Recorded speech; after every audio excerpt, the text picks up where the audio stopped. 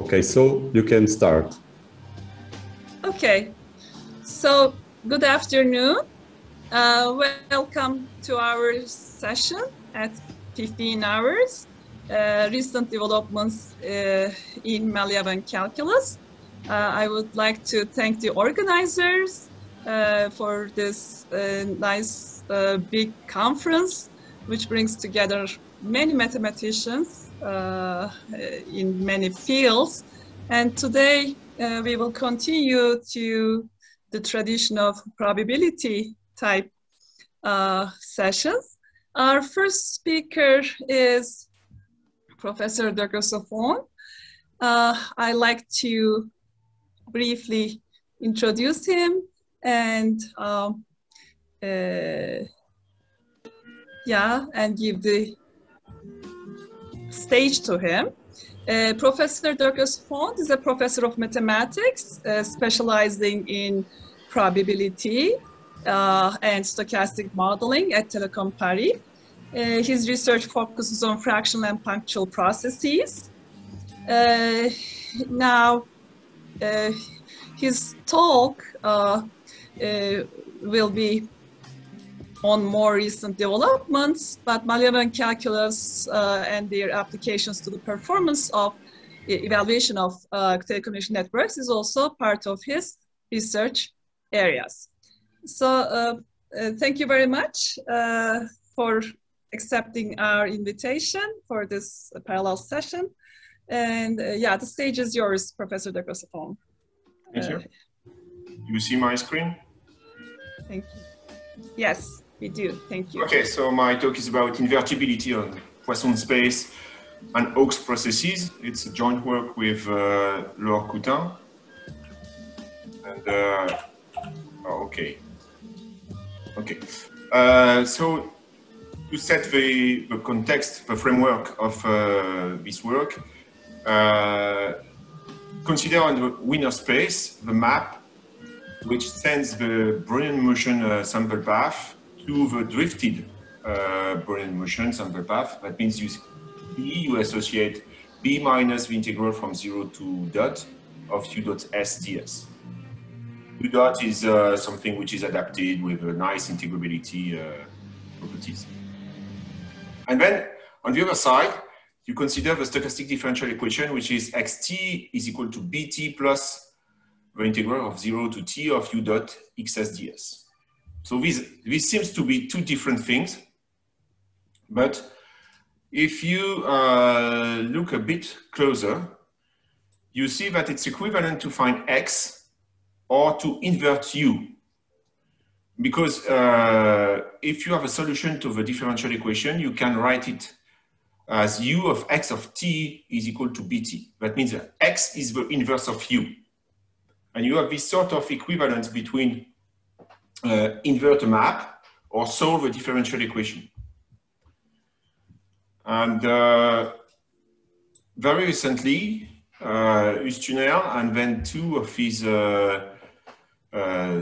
PhD students show that U is invertible if and only if the relative entropy between the Wiener measure mu and the image measure of mu by the map U is equal to a kinetic energy, the kinetic energy of U dot. So this gives a very nice and very simple criterion for U to be invertible. And it also first gives a new criterion to find some solution of singular SD. So you have many applications. You have a variational representation of the entropy. You can explain what is the innovation conjecture, and you can look very closely at solutions of singular stochastic differential equation. Well, the main tool for this is the Gersonov theorem. So what does say the Gersonov theorem? It says that if you have a probability measure which is equivalent to mu, you know there exists a u dot such that bt plus the integral from 0 to t of u dot s ds is a new Brownian motion. And you have the precise formula for the radon-nicotine derivative of nu with respect to mu. So the important thing here is that you have a transformation of a sample path and a change of probability measure, which compensate each other so that the new process under the new probability measure has the distribution of B under its initial distribution. That's a very, very precise content of this theorem. And the question is now, can we do something like this on the Poisson process on R+? Is it interesting? What can we say? That is the question we are going to ask here. So you take N, a Poisson process of intensity 1, and you denote by pi its distribution. Okay. And for dot y predictable and non-negative, you consider y, which is its first integral. And y star, here it is. It's him. Y star, which is the inverse, the time inverse of y. And we remark that y star of t is a stopping time. Okay. And there is a very equivalent theorem, Gersonov theorem, which is almost the same as the Gersonov theorem for Poisson for Wiener process. Strangely enough, we didn't find any representation of this theorem in the literature. So if you take nu, which is equivalent to pi, you know that there exists y dot, non-negative, positive, such if we change the time of n is a Poisson process, you change time by looking at it at time y star of t, then y is a unit Poisson process on the new probability measure. The little additional difficulty is that you have to change the filtration because y is adapted to the filtration f, change of time, f y star. So you have this, this formula which gives you the radon-Nicodim of d nu over d pi at time y star of t. Okay, so now you have something very nice. You can see that if the filtration with respect to which y is adapted, which is fy star, you can ask whether or not it's the minimum filtration generated by the sample path of y. It turns out that no, it isn't. You have to add the filtration generated by y star to recover the full filtration. But if you have time change which are very regular, that means they are finite for any s, and they goes to infinity for when n at t goes to infinity, then the terminal filtration are the same.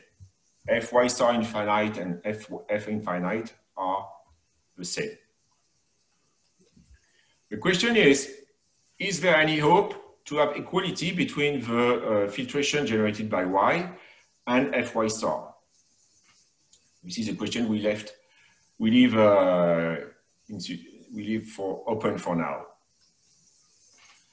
So what about invertibility? So you consider what you have n, the sample path of a Poisson process, and then you change time in n. That means instead of n, you consider the process y, which is n, looked up at time y star of t.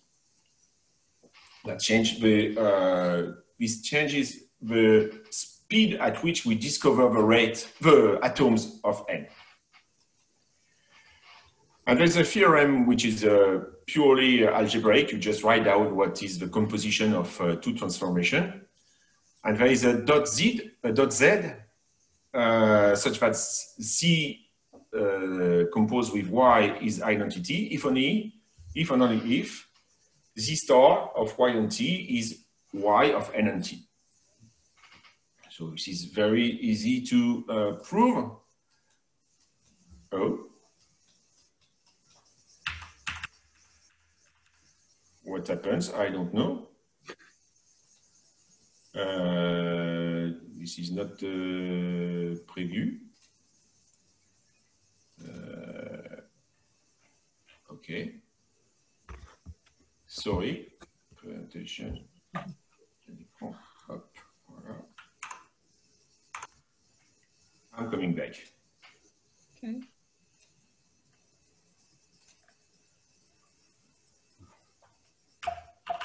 But I don't see. Okay. Yeah, came back. No, it's white. It's a.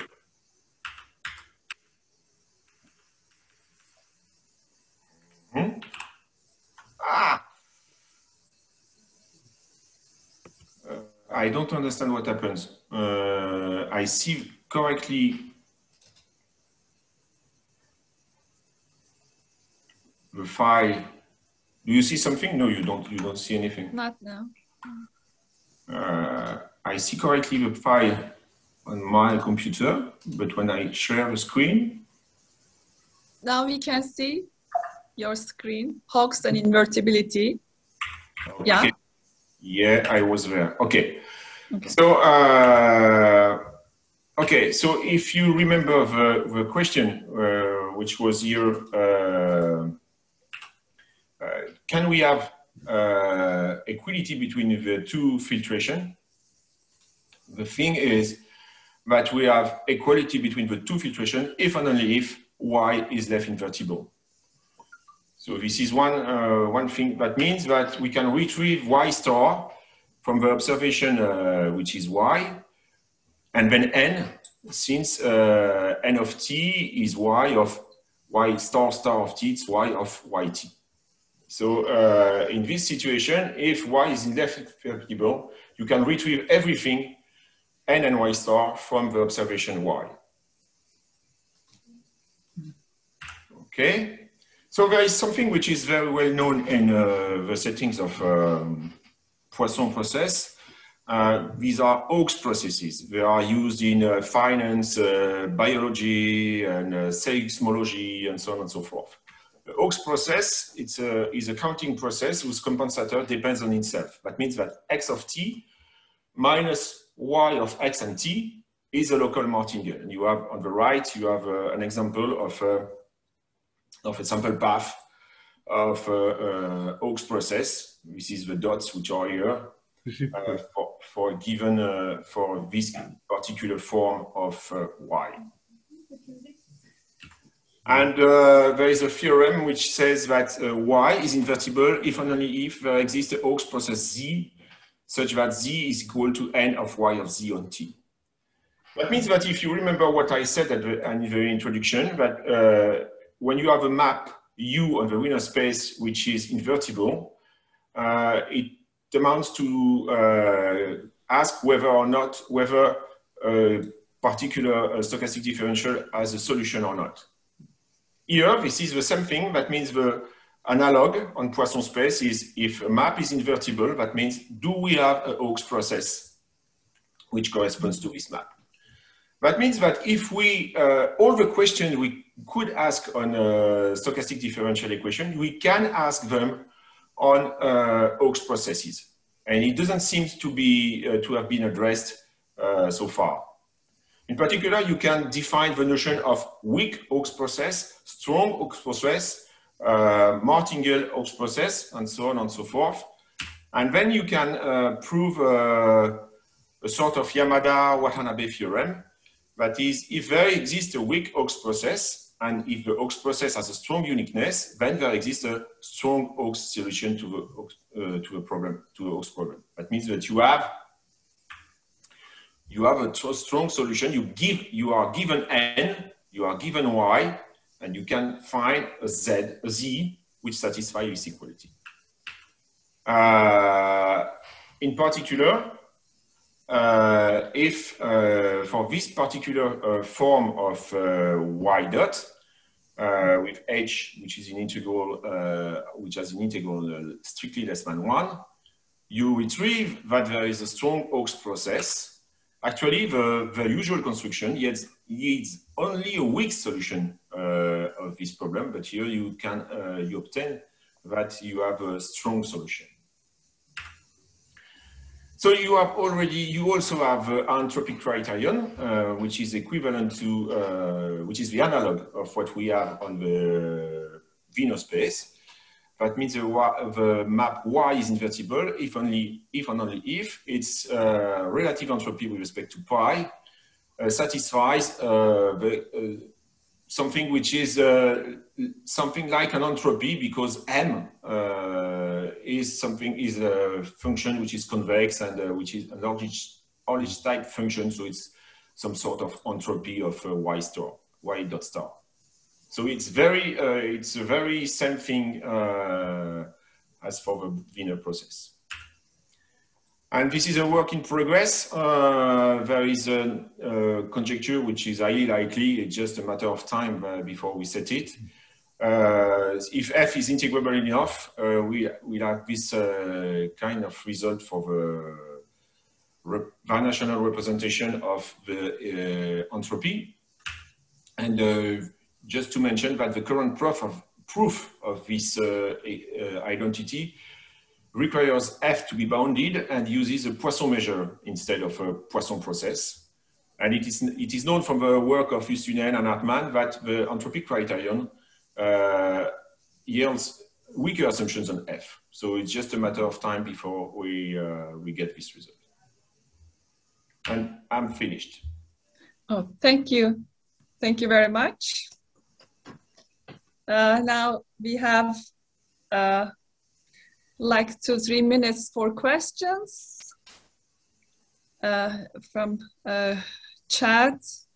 We can take questions from the audience or question and answer part that the panelists can see. Can you apply this to the transport problem? Actually, there is really not transport problem here, because we are in one dimension. So there is the transport problem is trivial. The change of time is actually a transport problem. I missed the beginning. Is it only in one-dimensional case? Yeah. You need to have time. You need to have a time index to have all the filtration, martingale stuff, and so on and so forth. Change of time doesn't work when you don't have a time. It's a one-dimensional problem. So for two-dimensional Poisson process, for instance, a Poisson process with one-dimensional time but two-dimensional state.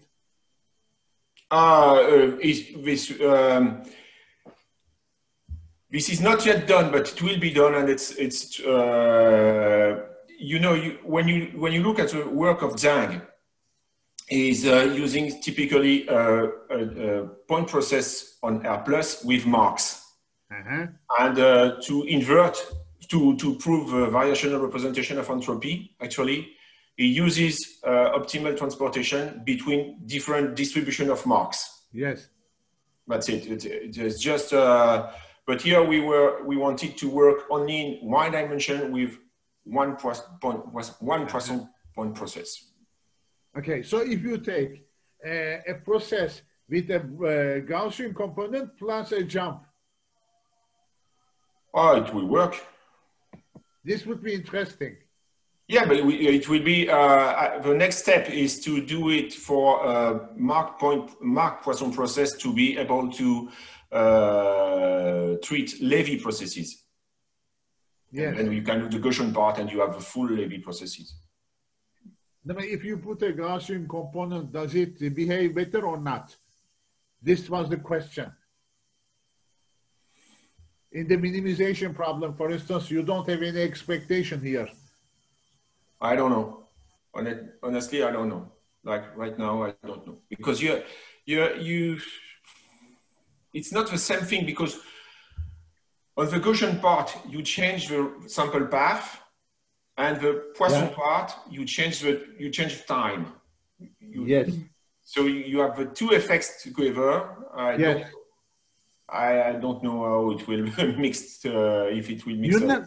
You know, this may be interesting because it is totally orthogonal, but you know, to explain the Feynman integrals, they use Poisson random variables, although they treat the case with Laplacian. Maslov theory of Feynman integrals. There is a kind of, I don't know, let's say duality. I don't know which word to choose, but I don't know. You may always, you may wish. Okay, thank you. Anyway, that's all. Thank you. Okay, thank you very much for this nice discussion as well. Now let's move on our schedule, and we will have this last 20 minutes maybe for more questions and answers. Now, our next speaker is İhsan Demirel. He finished his master's at Bilkent University, starting analysis on Wiener space, but now he topped it with a PhD work, almost finished soon. So his title today is Regularity of Monge-Brownian Potentials and Monge-Ampere Equation on Wiener space. Yeah, the stage is yours. Thank you, Sir Çağlar. Today I am going to talk about the regularity of Monge potentials and Monge-Ampere equation. I will start with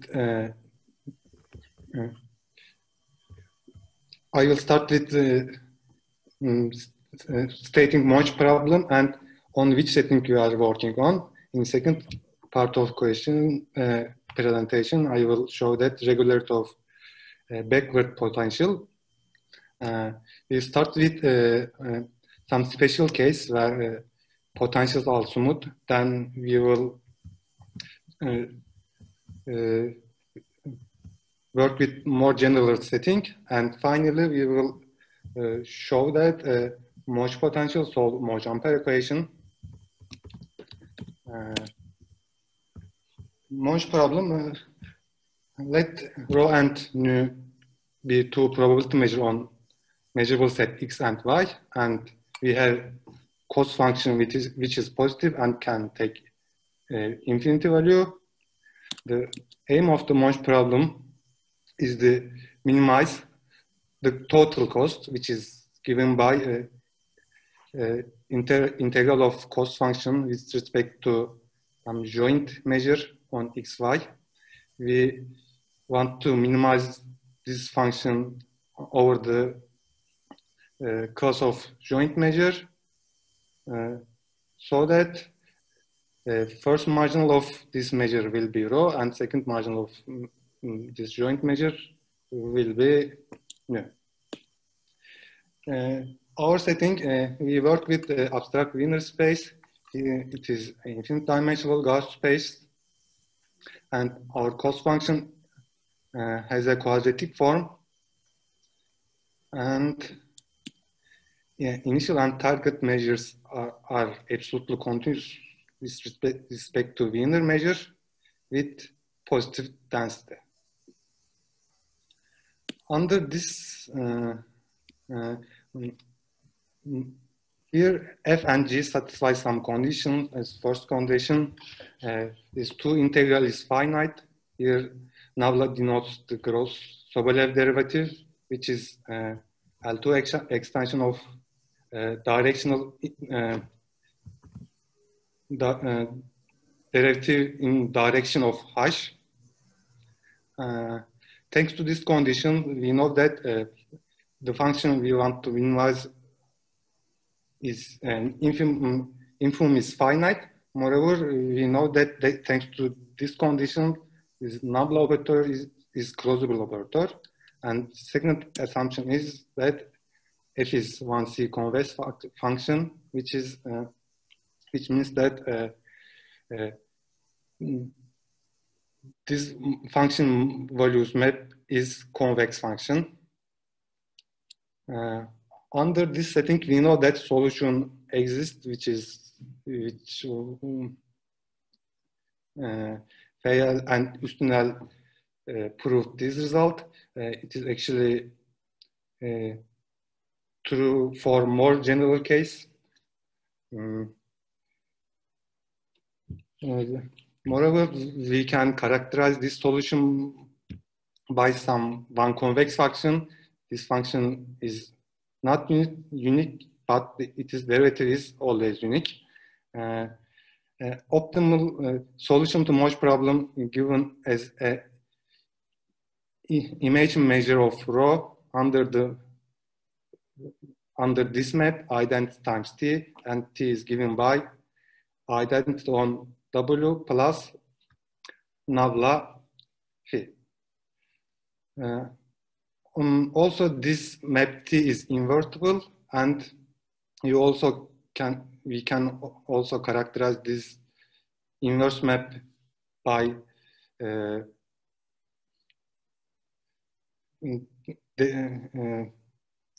some element in D21, and this phi and psi are called forward and backward Mosh potentials. We are interested in the regularity of backward Mosh potential, in the sense that phi belongs to Sobolev space D22. We already know that it is in D21. We will start with smooth case. In that case, sufficient condition for smooth potentials as follows: F and G are smooth and bounded functions. Mu is standard Gauss measure, on which means we are work on finite dimensional space. Under this setting,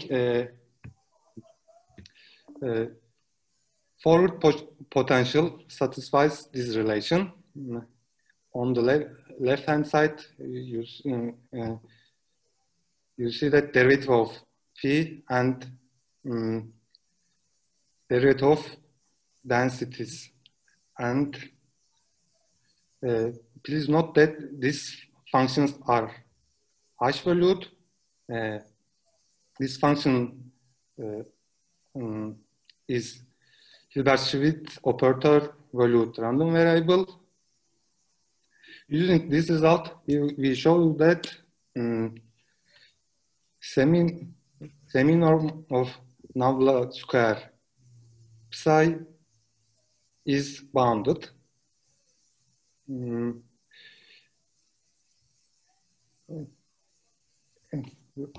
Actually, I will give the idea of proof of first proposition. And we start with this formula. We take the infimum over all measure on W, and we know that infimum is attained at nu.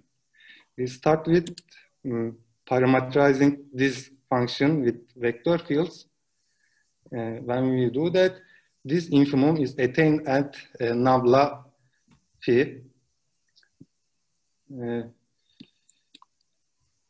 So if we take directional derivative of k at nabla phi, it should be 0. From this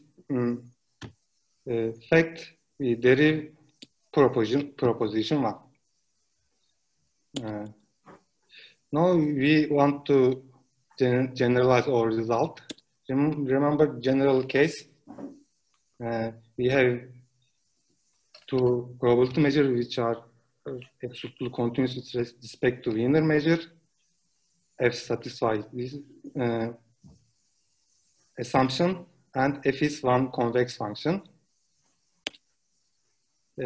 Under these assumptions, we know that lambda square psi is in L2, and we can estimate its norm by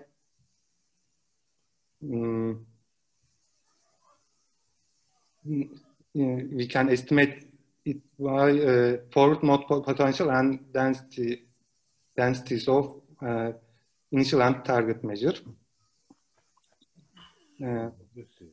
Idea of proof, we want to use propositions 2, so we approximate F and G by their regularization.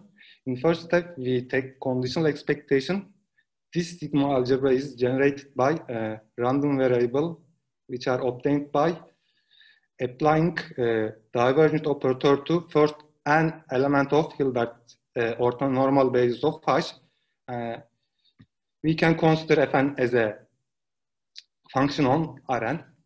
In second step, we apply Ornstein-Uhlenbeck semigroup.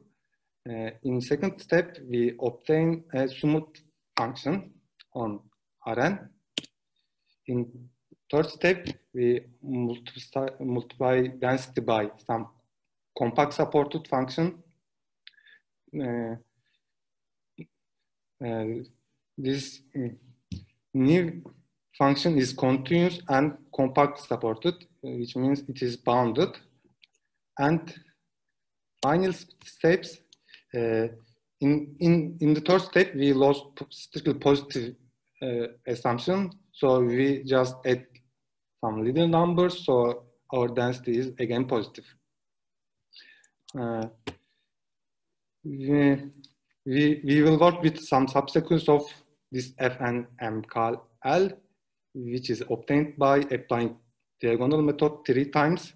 And again, we will donate this subsequence by Fn. And similarly, we can define Gn.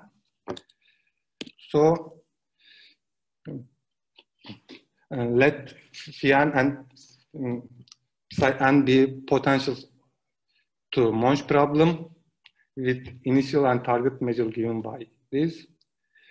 These measures satisfy assumption 2. So we have this inequality. And finally, if we take the limit, we see that semi-norm is bounded, which implies regularity of backward Monge potential. And lastly, we show that relation of backward Monge potential with Monge-Ampere equation. On Rn, Monge-Ampere equation can be written as this form. However, this determinant is not well defined in infinite dimensional settings. So on W, Monge-Ampere equation can be written as this form. Here, determinant 2 denotes Kalman-Flathorn determinant, and L denotes Ornstein-Uhlenbeck operator. We show that backward Monge potential solves Monge-Ampere equation on linear space. Idea of proof is similar to proposition 1. We start with some finite dimension. We start with finite dimensional settings and show the general result by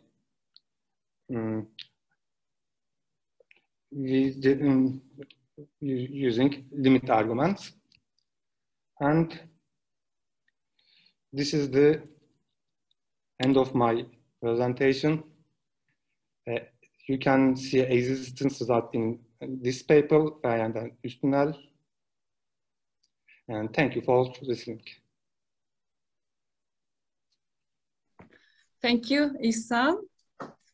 So for all,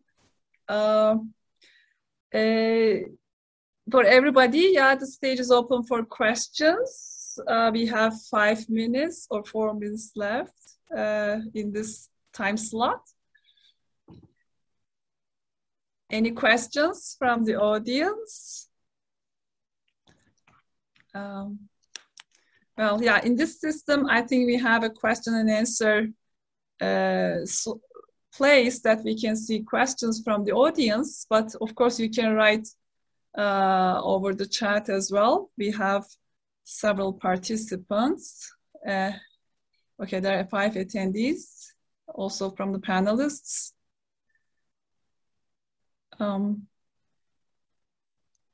Okay. So I think we'll wait like 3 or 4 more minutes to have the next talk to start on time. because there may be switches from one session to another.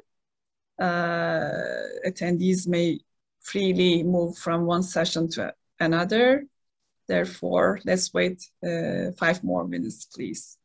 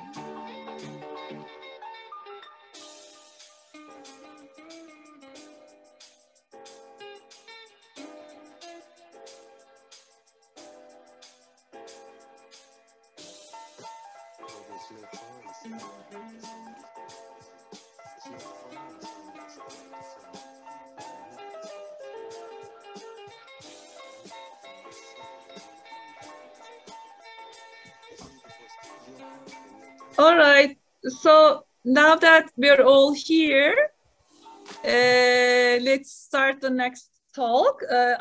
This next talk will be given by myself. Let me introduce myself briefly. I'm a faculty member at Koç University in Istanbul. My research field is stochastic processes, in particular, or lately, let me say, stochastic flows and weak solution of some SDEs. We have this new work based on Professor Üstünel's previous foundation type papers. Its title is Hedging in a Degenerate Market, in brief. So let me share my screen and we may have time for questions and answers. So, okay. Here we are. Okay, I hope you can see my screen now, right? So in more expanded form, my title is Hedging Portfolio for a Degenerate Market Model. And this is joint work with İhsan Demirel, the previous speaker, and our main speaker today, Professor Üstünel, Ali Süleyman Üstünel of Bilkent University. So there will be 3 parts. So this will be a brief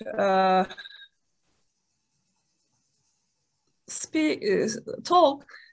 We will be introducing the market model. We'll talk about usual Irsanov's theorem. However, the main part of the talk, which will be the contribution of this work, Ito-Clark formula, and how do we use it for hedging a portfolio. We will have 2 brief examples that might help understanding the essence of this work. So the market model is kind of classical, in the classical winner space anyways. Consider a diffusion, but there will be n+1 of them. A risk-free asset, XT naught, with price dynamics of this type, a deterministic equation, and R happens to be the rate of risk or interest rate. There will be n risky assets with price dynamics of a diffusion. This is a Markov version of a general, actually, diffusion process that we might have introduced, where the drift and the diffusion parameters could have depended on the whole path of the process. But for our purposes, this will work. And let us illustrate the ideas over this maybe simplified version of the model. Now, let W be an n-dimensional Brownian motion. And let us, again, for simplicity, in this case, or for particular results, assume that the drift and the diffusion parameters or functions satisfy linear growth and Lipschitz conditions so that we have a strong solution of this equation. Now, the difference from ordinary analysis with such models, market models in finance, we could actually just tell that the diffusion X is possibly degenerate in the sense that sigma transpose can be a singular matrix for some X. So the diffusion matrix has this special property that all this talk is based on. Now, we have just spoken that strong solution is assumed. Of course, trivially, in that case, the filtration generated by the process X will be a subset of the filtration generated by the driving winner process. Now, Malliavin calculus for degenerate diffusions have been lately developed by Üstünel in 2020 paper, which is based on the martingale representation result of 2019, which has already appeared. So our motivation is to use the Malliavin calculus for degenerate diffusions to develop a hedging portfolio as an application of this basic work. Now, the value process, let us remind the market model completely to everybody. Theta and theta T naught denote the number of shares of an assets and risk-free asset, respectively. They should be adapted processes. In this case, the value process is given by this combination of strategies multiplied by the prices of the stock prices. Okay, and the portfolio or hedging strategy will be the other name that we give to these. We will assume that they have to be self-financing. So self-financing means this equation where the differential of the value will be actually in total the differentials of the shares we hold in the risk-free asset and the stock prices, stock market. Now we can rewrite the value process as the differential equation that it satisfies in this form. All right, where the driving, drift, and the diffusion processes are there. R is the interest rate, which we can, for simplicity, take as non-random, deterministic. And we have our driving Brownian motion. All right, now, of course, it is kind of typical to consider an equivalent martingale measure. Is this market arbitrage free? The market price of risk process is U. The so-called market price of risk process is given as U in this equation. And if this has no solution, the market cannot be arbitrage free. So these are classical and basic information that you can find in finance books, right? However, possibly this could have a unique solution. And if the market is not degenerate, meaning sigma transpose is invertible, and if there is a unique solution, we call the market to be arbitrage free anyways. There is no arbitrage. Okay, these we know from our basic knowledge. However, if we have many solutions to this equation, the recent work of Üstüner in 2019 and 20 imply that projection, orthogonal projection to the range space of sigma transpose of xt can be used to project any solution U, and that will be unique. So pxt times uxt projection matrix times the U vector will be a unique vector that can be shown by actually simple algebra as well. All right, now the equivalent martingale measure as usual. So let's go for move forward a little bit with again basic results. Let's, for simplicity, consider time to be 1, the time horizon to be 0 to 1 rather than an arbitrary capital T. This okay, Radon-Nikodym derivative Z will be used to check if there is an equivalent martingale measure, Q, in this slide, denoted by Q. And if expected value of Z1 is 1, then Z is a martingale, as very well known. And Q measure is given as by change of measure with Z by Gusnow's theorem.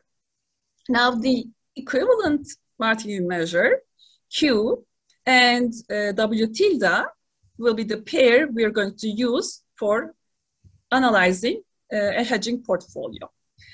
W tilde given here, which is written in terms of the projection operator that we have just spoken about, is a Brownian motion under the probability measure Q. Now, the discounted value process can be written to set as a solution of this stochastic differential equation, but this time written by the Brownian motion W tilde.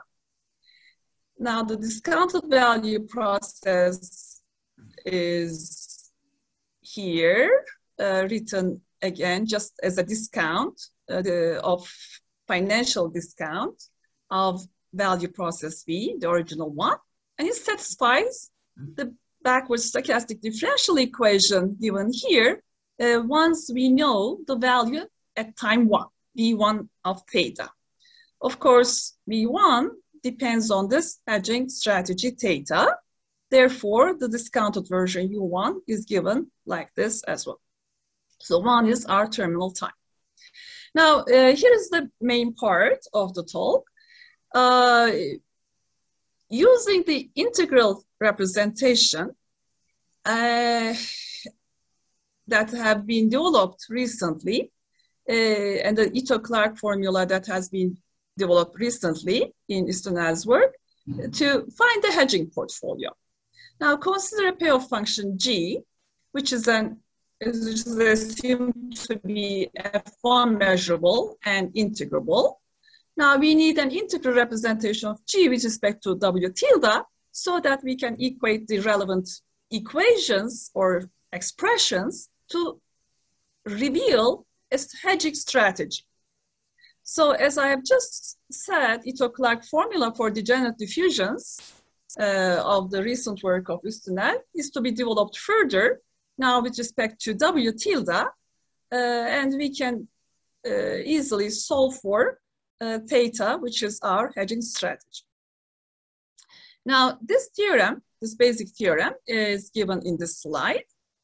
You can see the Ito-Clark type representation of F, which is in M21. Now, let's talk about this new, Malliavin calculus for specifically for degenerate diffusions a little bit. M21 is the set of functionals of X where this integral nabla hat squared or twice integrability of nabla hat in a sense, where nabla hat is Sobolev derivative, but for degenerate diffusions functionals. So I think I've just missed that, but it is the ordinary nabla, which is gross Sobolev derivative, is conditional expectation with respect to F1 of X will be the basic tool to define nabla hat. Okay, now D hat is also a typical notation, but this time just the Lebesgue derivative with respect to the Lebesgue measure of nabla hat. So D hat will be used in this sense. Now, our main theorem simply tells us that if F is in F1, is an F1 of X measurable functional of X, and it's gross Sobolev derivative, but for particular degenerate diffusions nabla hat version is applicable, then we can write F in this form where we can see the operators D hats explicitly, projection over the range space of the diffusion matrix, which is P of XS, and we can see the conditional expectations with respect to the equivalent martingale measure Q, with respect to the filtration of X, and the integral here is with respect to the Brownian motion, which is a W tilde, which is with respect to the filtration of X again. So this whole formula is just one step ahead of the basic Ito-Clark formula developed by Istunel 2020 that I have just shown in former slides. Okay, what is the use of that? We can find a hedging portfolio as a result, because we can already write the value process with respect to, as an integral with respect to the W tilde, which is a Brownian motion under the equivalent martingale measure. Now we have this expression again as an integral with respect to Brownian motion W tilde. Okay, so from Ito-Clark formula, we can consider these two expressions where, okay, in this case, consider value at 1, a payoff function G, a function of X at that time given to us, then we can find theta hat accordingly, right? Ito-Clark formula on one side, from the model on the other side. Once you equate these to each other, the hedging portfolio is found to solve this equation shown on the slide. So sigma star, again, let me remind that denotes the transpose of the diffusion matrix. Theta T star is just the column vector form of the strategies. Okay, which was already written as a row vector for simplicity in the previous slides, but basically what we are trying to solve is for theta. You can see the operator d hat recently developed, which is also valid for degenerate diffusions. G is our payoff function once again, and phi of t is just shorthand here, which includes the projection operator P, actually twice, as you can see in this case. All right, so we have an explicit equation for theta. And when I say equation, it's basically on the left-hand side. The degeneracy is obvious in the following sense. If sigma sigma transpose was invertible, of course, you could multiply both sides of this equation by sigma, invert it, and find the answer, right? But since that matrix, sigma sigma transpose, is not invertible, we are in the degenerate case, so we have to search for any solutions of this equation. All right, if there are many, you can project it with P of X. That will be a unique result that you can use for the hedging purposes in finance applications. So having talked about applications, my last 2 minutes will be on examples, very short examples actually, and maybe simplified if you see those. The linear model with 2 risky assets only. And let's simplify further that the drift function and the diffusion function just depend on time.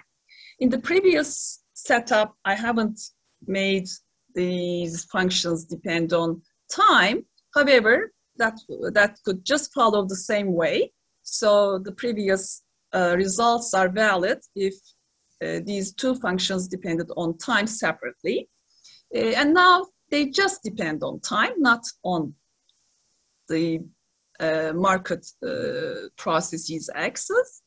So in this case, the projection onto the range space of sigma transpose will be easily written explicitly in this form.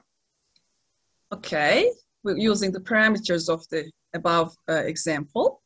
And the d hat happens to be d hat applied to projection of u, the market price, price of risk process u, which is quite central in this analysis, will be just 0. In this case, the formula is somewhat simplified. Hedging portfolio theta will be the solution of this equation here. And it is quite simplified when you think about our former expression in the theorem. Now, okay, the projection operator is obvious at the center, but it's the Q, the equivalent martingale measure, also includes projection of excess and multiplied by U, which is the market price of risk process. Okay, now this is an explicit or maybe more implicit result in the sense that G is not specified, but finally G could have been specified as an Asian call option with floating strike, where capital K is just a constant, and the time of this is the maximum of 0 and this difference. There's a time average of the price process, and like an European option type, okay, expression right here. So I should conclude my talk pretty soon. D hat is in this form. D hat of G is in this form. So it includes the operator D hat applied to the price processes at time S and at time T finally. So therefore we can actually also find in the linear model D hat of the price process explicitly like this, and it can be put to the equation to find the hedging portfolio. Okay, I think I have used time over. I have used overtime. I'm sorry for that. These are our references. Thank you very much for listening.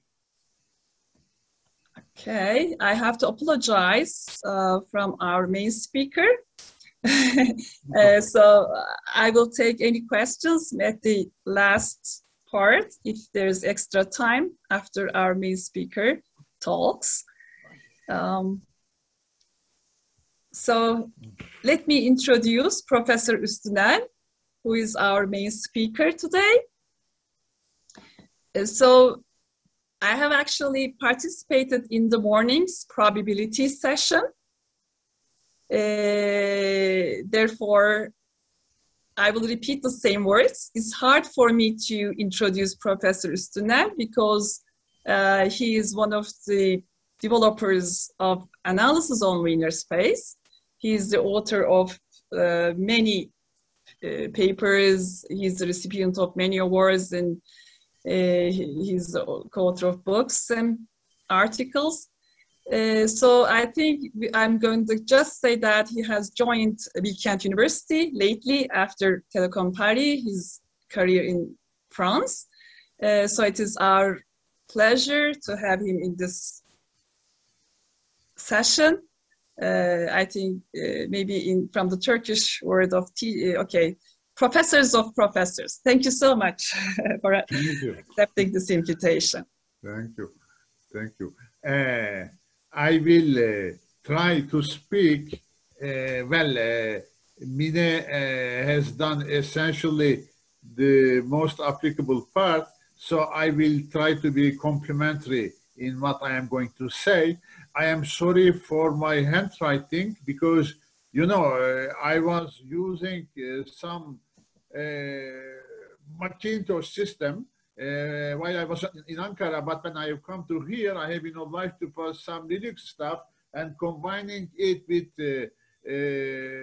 iPad, etc. It is for me at least impossible. So I will be using some PDF files that I have prepared today and yesterday, and we shall see. So the thing is that here I will take a diffusion process which is given as the solution of a very simple stochastic differential equation, where B and sigma are smooth functions from B from Rn to Rn, and sigma is from Rn to matrices of dimension n times t. And I suppose that they have all nice properties in order not to have problems of solution. So I will, then it is known that in this case, we have Ito representation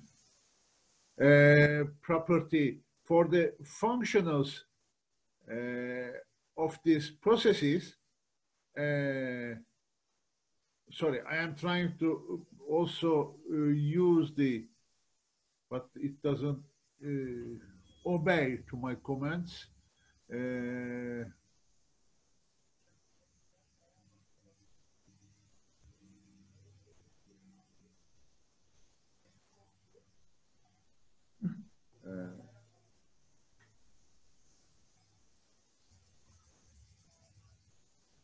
So,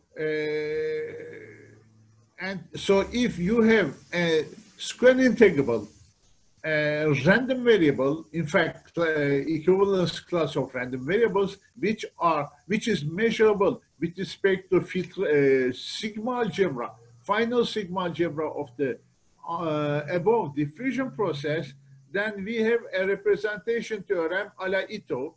So it can be written as the expectation of this functional plus a stochastic integral of a certain process which is measurable with respect to, which is adapted to the filtration of the diffusion process, and it is corrected with the orthogonal projection that Mine was talking about, which is the orthogonal projection from R to the D to the sigma star of XS applied to R to the N. The latter being a finite dimensional subspace of the initial one. So this is always well defined. And this representation, although the alpha is not unique, P applied to alpha is unique. Okay, so the question is how to calculate this alpha. So as Mine has indicated, this alpha can be calculated with using a new derivation operator, which is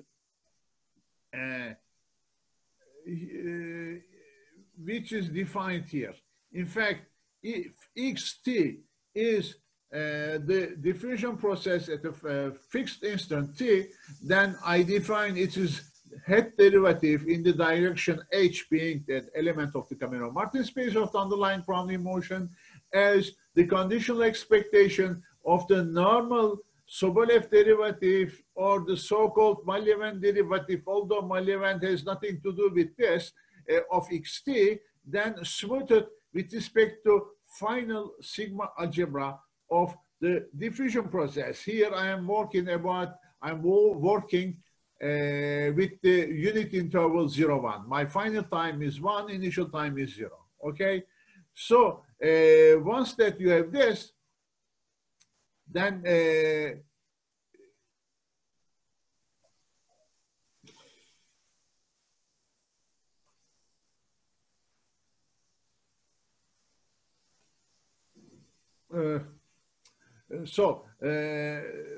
then when you look at this, it doesn't seem like a derivative first, but when you try to play with it a little bit, then you see that, in fact, if you restrict this, let's say, smoothed derivative, well, it is a little bit pretentious to say derivative already, it is a closable operator on the cylindrical functions, which are the functions of the diffusion paths. So this is an elementary calculation, so I will not enter into the details of this. And if then you complete these cylindrical functions with respect to LP norms, you obtain some reasonable Sobolev spaces. That I will denote with M21, the case which is the most frequently used. And with this, we can calculate the missing term in the Ito representation theorem as to be the projection operator XS, which is already defined, then the smooth conditional expectation of the Lebesgue density of nabla hat F at the point S, and then it is smoothed with respect to sigma algebra Fs via the conditional expectation, and stochastic integral with respect to dB, the process defining the initial diffusion process. Okay, so you have seen already the applications by Mine of this to financial problems, and I will just give a small application to logarithmic Sobolev inequality. So the thing is that, if you, first application will be, of course, the first step, zero step of log Sobolev is Poincare inequality. So, it is straightforward from the above formula that when you take the L2 norm of the F distance minus, it's average, then it is L2 norm is bounded with this operator, so with this quantity here. Here, Px is with double bar is the action of the projection operator on the Cameron-Martin vectors, which is defined like that, okay? And the rest is already defined. And then we have then this log Sobolev inequality. Sorry, in order to go down on the pages, I have to stop screen sharing. You know, this is incompatibility with Linux. So I'm not really responsible from this. Okay, so we can also conjecture that the logarithmic Sobolev inequality corresponding to our situation is the following one. Well, expectation of f squared times log f squared divided by its expectation of its square is dominated by this twice expectation of p times nabla hat f squared. As you see here, in fact, there is a justice, because if p goes to 0, it means that your system is becoming totally degenerate or deterministic. Hence, your expectation of your function is equal to a function itself. Hence, this gives you at the right-hand side 0, and the left-hand side is 0 also, okay, because of this difference. So it seems that, well, this form of logarithmic Sobolev inequality completes a gap between the deterministic and non-deterministic case. This is the first observation. The second observation is the situation where we are dealing with a process whose Sobolev derivative is essentially bounded. So, you know, this means essentially that we are working with stochastic differential equations whose diffusion coefficients are constants, okay? So I take a stochastic differential equation, which is given here, with this. Here B is a vector field, which is Lipschitz vector field. Sigma is a constant matrix of dimension d times n, n times d, sorry. And then it is easy to see in this case then that the Sobolev derivative of xt and its smoothed version also are bounded by exponential kt. This is just the Gromval lemma. Okay, so there is nothing deep here. Nevertheless,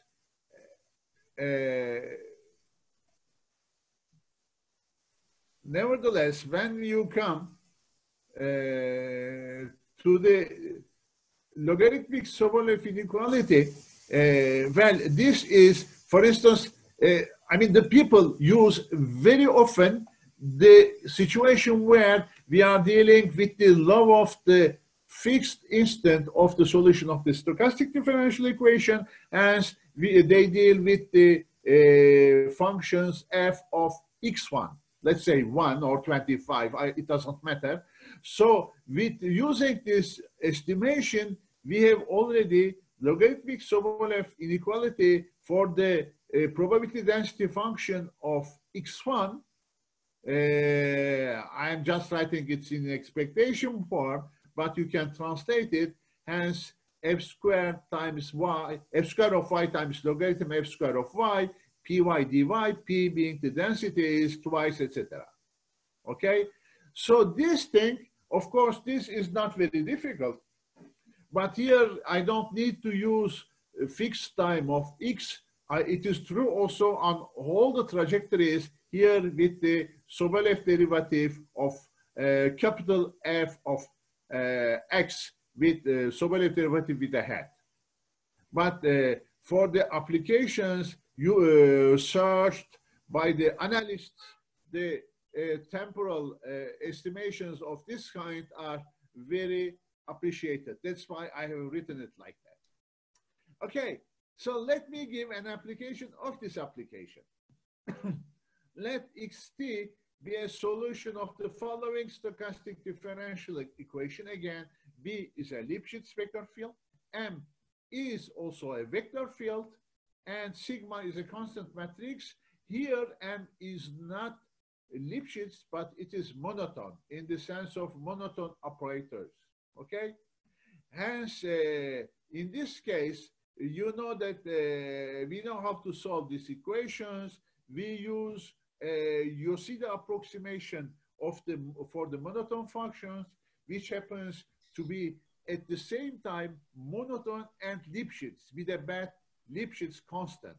But when you want to estimate the derivative of this approximating solution, this the derivative of x and t, and is the xn is the approximating the solution with the Yoshida approximation to m, you obtain again the same bound on the Sobolev derivative of the solution without any dependence on m, thanks to the monotonicity. Because in the Gromval lemma, it gives a negative constant when you want to calculate nabla hat h xt square, not. Okay? Then this is a very, very precious information. It means that you can pass to the limit. And the limit, again, satisfies the same estimate here. Okay? So once then you apply this to the functions, you have a logarithmic Sobolev inequality for this kind of functions and for solutions and for their limits. So let's apply this application to the final application, which is the Dyson's Brownian motion. Okay, so let me take x as the solution of the following stochastic differential equation, where it's equal to this xi is the ith component. It's given as b of xi t dt times sigma dpt. Sigma is again a deterministic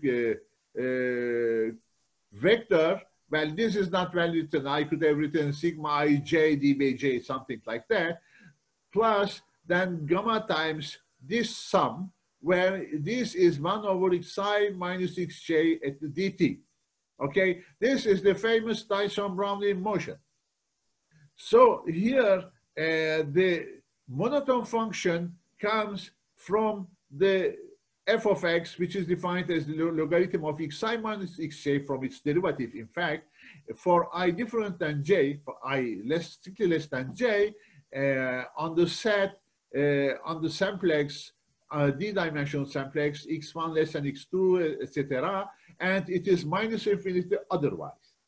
Okay, so when I take its derivative in the sense of the convex analysis, we obtain the above equation. And applying then the same procedure that we have already done, we obtain immediately logarithmic Sobolev inequality for the solution of this Dyson Brownian motion, which is in this form. Okay, so this is even on the trajectories of x. There is a hat here, but it doesn't matter because hat is always less than or equal to without hat. So for any, you have this equation for inequality for any G cylindrical function. And in particular, if you take any temporal low of x at x1, let's say at 1, then even this thing is new in the applications. Okay, so as you see, there are still some potential applications of these results, especially these results can be generalized, as Mine mentioned already, to the non-homogeneous case, because you can always homogenize a non-homogeneous process by sacrificing about the non-degeneracy. That's precisely what we are doing here. This is an exercise in the book of Blumenthal and Kittur. It is second or first chapter, I think. Okay? And the second thing is that this is also easily expandable to the infinite dimensional case. And the third one, of course, it is the situation on the manifolds. Well, for instance, you can do almost the same calculations to show that you have similar kind of inequalities for the Brownian motion on the Lie groups, compact Lie groups. Okay, so I will stop here. I don't know if I have violated your time interval. I hope not. So if you have any questions, I will be glad to answer.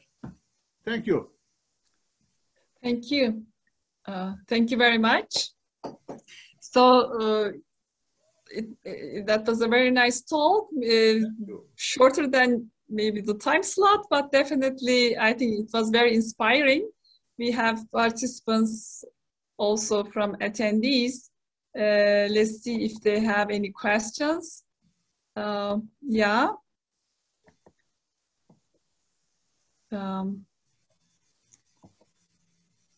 Right, any questions from the audience?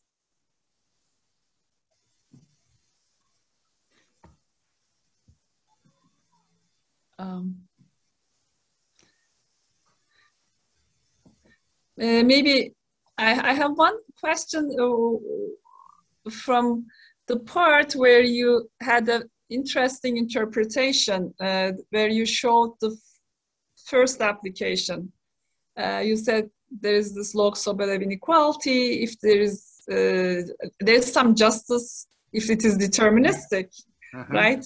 0 equals 0. I mean, would you elaborate on that part? I couldn't see the 0 part. Log 1 is 0, right? But where does the 0 come from in the deterministic case? Well, if P goes to 0, you said. P goes to 0. P goes to 0. So left-hand side and right-hand side equal at the deterministic case, right? Yeah. Okay, I got that then. Right. Thank you. Well, any questions? Anything for previous talks is also possible now that we have time. Yeah. Okay, we'll wait by like 30 seconds.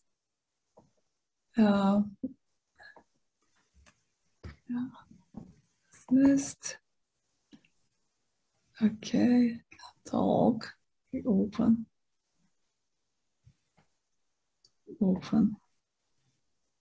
Okay, there are some questions in the question and answer part. Let me thank you, by the way, for all the participants. Thank you for your patience, because it was only now that I was able to discover these questions. There are no open and answered questions for the panelists. Would you please look at question and answer section? There are dismissed 5 comments. Teresa said, I cannot talk, right? What is the Lie group used? And finally, how do you incorporate the curvature? But that must be from elsewhere, I guess, right? Okay. like So these are not for us. no. Okay, that's okay then. So this is our first day learning the technicalities. Yeah. Okay, so I think it is time to then close our session. I believe there are no questions from the floor. Thank you very much for accepting our invitation. Thank you to the organizers as well for giving us this chance to hold our session today in SPM 2021.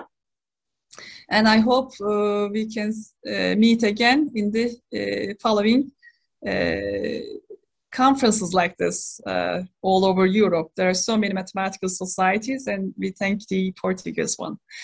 Thank you. So, yeah, session is dismissed. Hope to see you in next conference. Bye-bye. Thank you. Thank you. Bye-bye.